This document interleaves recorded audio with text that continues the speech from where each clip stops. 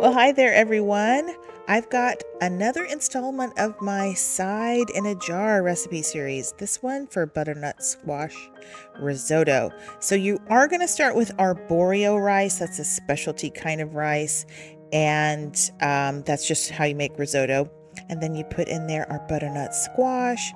I've got some onions in there and a little Parmesan cheese, and then just some seasoning. So it's not a lot of ingredients. It will come together really fast because it's not too much to put into the jar. You're going to start with a pint-sized jar. And to that jar, you're going to add a cup of the arborio rice. It's this little fat grain of rice, and it makes for a very creamy end product. So that's how you make risotto. Now, I put about 2/3 of a cup, maybe 3/4 of a cup of butternut squash in there. You can try to get up to a cup of the squash. Mine were these really kind of big, chunky pieces. And then, try to squish it down a bit to be able to fit the other ingredients in there. So I've got a tablespoon of our chopped onions, and then an additional tablespoon of our green onions, and a tablespoon of our Parmesan cheese. If you don't have any of those things, you can always add that kind of fresh when you go to make it. And then I've got some of our freeze-dried garlic. That is sage right there. I think sage pairs really nicely with the butternut squash. And then that's half a tablespoon of our chicken bouillon powder. And then you're just going to add some seasonings. I put in salt and pepper and a dash of cayenne. I highly recommend some lemon powder. I think the lemon powder is great in there. If you have Thrive Life lemon powder, you can just put a teaspoon of that, or maybe a packet of that true lemon.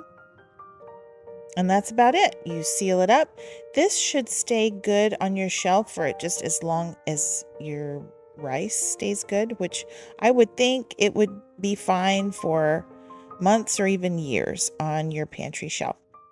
The idea is this recipe is kind of like a guide.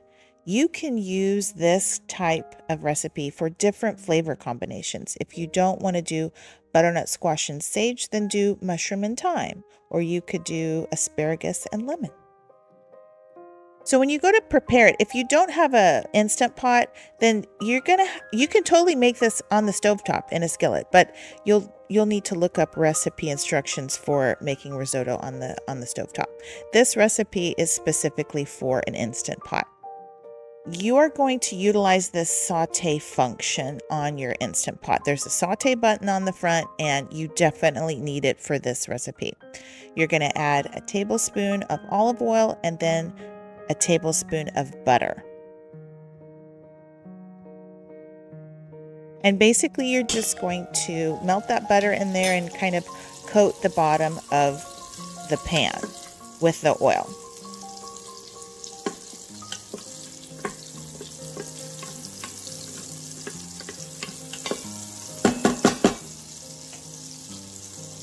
When you dump the contents of your jar in there, you're going to need to move quickly here, okay? All I'm wanting you to do is to coat those rice grains with the oil. But your garlic will burn if you don't almost immediately add your water. So before you do that, make sure you have 2.5 cups of water ready to be poured in. Yeah, you want to do that because you don't want to burn the garlic. If the garlic burns, it turns bitter and it kind of ruins the dish. So you can skip that whole step if you're uncomfortable with it. But I like to give the arborio rice grains a little bit of a coat in the oil. I think it improves the flavor. But anyway, that saute function is what's going to help this dish cook so quickly in your Instant Pot. You're going to bring everything to a boil before you use the pressure cooker function, all right? So everything is up to a boil. You've given it a stir. Now close it. You'll want to turn off the saute function and then find the manual button, hit manual, and make sure it's set for 5 minutes.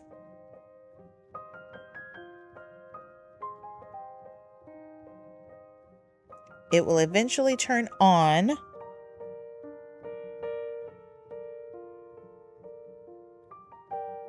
Make sure it's closed so it reaches the pressure. It will go for 5 minutes and then just do a natural release for anywhere from 10 to 15 minutes of natural release. And I did mine 13, I think, and there just wasn't any pressure left to release really in there. So it's done. That's what it looks like. The squash should be tender. The rice should be tender. The liquid should be cooked into the dish. That's how everything gets tender. And then I like to add some mascarpone cheese.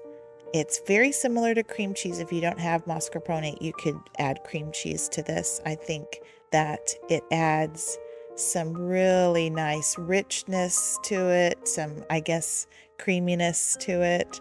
And if you don't have mascarpone or cream cheese, you could always add some more parm.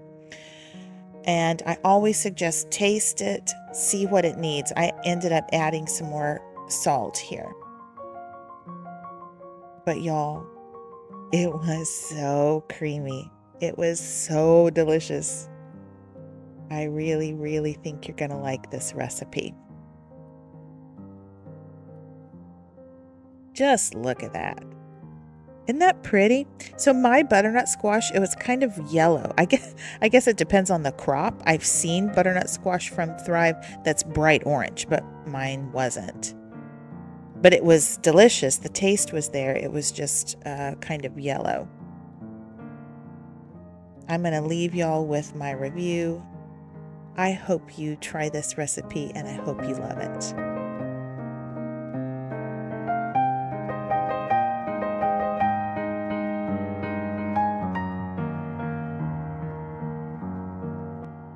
This is so delicious.